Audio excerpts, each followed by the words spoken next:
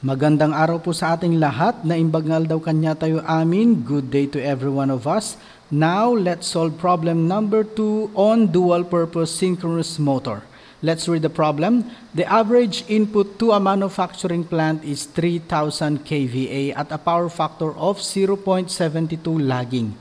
A synchronous motor having a rating of 1,300 kVA is installed for the purpose of operating a new line shaft and improving the plant power factor. Assuming that the synchronous motor load is about 600 horsepower at an efficiency of 89.5% and that is operated at rated kVA input, calculate letter A the overall kVA load and letter B the overall power factor. Now let's understand the problem. The manufacturing plant has an average power input of 3,000 kVA at a power factor of 0.72 lagging. For the purpose of operating a new line shaft and to improve the overall power factor of the plant, a synchronous motor is being installed. It has a rating of 1,300 kVA, that is its rated kVA input. It is assumed that the output of the synchronous motor is 600 horsepower and its efficiency is 89.5%. We are asked to determine the overall kVA load and the overall power factor of the system. To solve this problem, let's use phasor diagram. Since we will be solving for the overall kVA and power factor of the system, let's consider the power triangle representing the initial condition where the synchronous motor is not yet installed, and let's consider the power triangle representing the synchronous motor. And from there, we will combine both power triangles so that we could solve for the overall conditions. Let's take a look at the power triangle representing the initial condition. Its kVA load is 3,000. Let's calculate the effective power and reactive power at this condition. Solving for its effective power from the formula of the power factor, that is the ratio between the real power and the apparent power. Cross-multiply both the power factor and the apparent power to both sides. We have the effective power equals the apparent power multiplied that by the power factor. So for the initial effective power, let's substitute the values of its initial kVA and power factor to this equation. 3,000 kVA times 0.72, this is 2,160 kilowatts. This is its initial effective power. Let's solve for its reactive power using Pythagorean theorem. The square of the apparent power equals the sum of the squares of the effective and reactive powers. Transpose the square of the effective power to the other side of the equation to determine its reactive power. So we have Q squared equals S squared minus P squared. Then simplifying this further, that is the square root of the quantity S squared minus P squared. Substitute the values of the initial apparent power and the initial effective power to this equation. We have the square root of 3,000 kVA squared minus 2,160 kilowatts squared. The answer is 2,081.922 kVAR. So this is the power triangle representing the initial condition. Now let's take a look at the power triangle representing the synchronous motor. Its direction is different from the power triangle of the initial condition since we know that the synchronous motor has a leading power factor. Again, its kVA input is 1,300 kVA. Its load is assumed to be about 600 horsepower at an efficiency of 89.5%.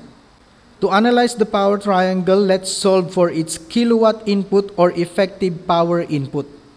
To do that, from the formula of the efficiency, that is the ratio between the power output and the power input, cross-multiply both the efficiency and the power input to both sides. We have power input equals power output divided by the efficiency. But since the load of the synchronous motor is in terms of horsepower, then we need to convert that into watts. So we have 600 horsepower times 746 watts divided by 1 horsepower. Cancelled out the horsepower. So 600 times 746 watts, this is 447,600 watts. Or in terms of kilowatts, divide this by 1,000. So we have 447.6 kilowatts. Now let's substitute this value to this formula with its efficiency. So that is 447.6 kilowatts divided by 0.895. The answer is 500.112 kilowatts. Or we could round this off into 500 kilowatts. This is the effective power input of the synchronous motor. Now that we have these values, let's solve for the reactive power of the synchronous motor using the Pythagorean theorem. We will arrive at this equation. Substitute the values of the apparent and effective input powers of the synchronous motor. We have the square root of 1,300 kVA squared minus 500 kilowatts squared. The answer is 1,200 kVAR. Now that we have these values, let's combine this power triangle to the initial condition. This is their combination. This is the power triangle representing the initial condition. This is the power triangle representing the synchronous motor. It is drawn at the tip of the apparent power of the initial condition. This arrow is equal to the power input of the synchronous motor since they are in parallel. And at the same time, all effective powers are lying in the same direction at an angle of 0 with respect to the origin. We have already learned that in our subject about alternating current. At this part of the phasor diagram, we could find the power triangle representing the overall system. We are asked to determine the overall kVA load of the system. Let's say that is S final. To do that, we use Pythagorean theorem. We already know this.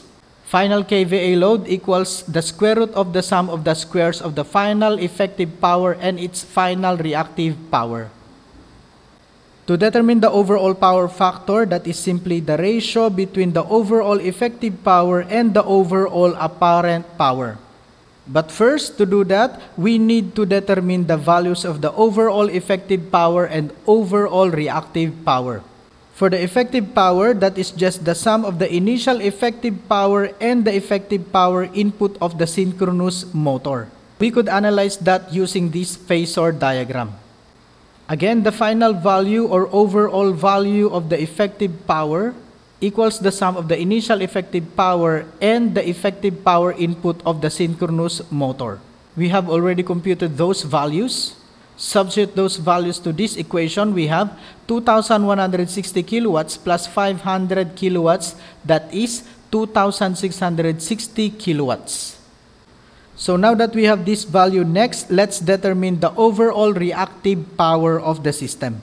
It is found at this power triangle.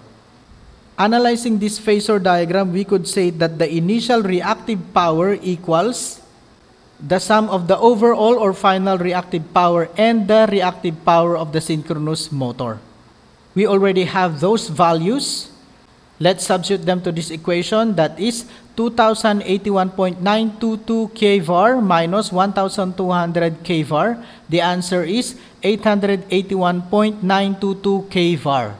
So now that we have these values, let's substitute them to this equation to determine the overall kVA or apparent power of the system.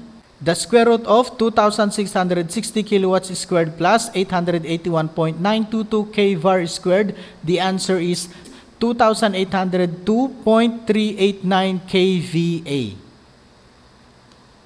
Again, this is the value of the overall kVA or apparent power of the system. Now let's solve for the overall power factor of the system. Again, from this formula, we already have these values. Substitute them to this formula. 2,660 kilowatts divided by 2,802.389 kVA. The final power factor or overall power factor of the system is 0.949, or we could round this off to 0.95. And analyzing this phasor diagram, we could still say that the power factor is lagging. Therefore, the overall power factor is 0.95 lagging. Hopefully, we learned something today. We will still be solving more problems about this topic for the following videos. Maraming salamat po sa panonood. Thank you so much for watching. Magandang araw po sa ating lahat. Na imbag nga aldaw kanya tayo amin. Good day to every one of us.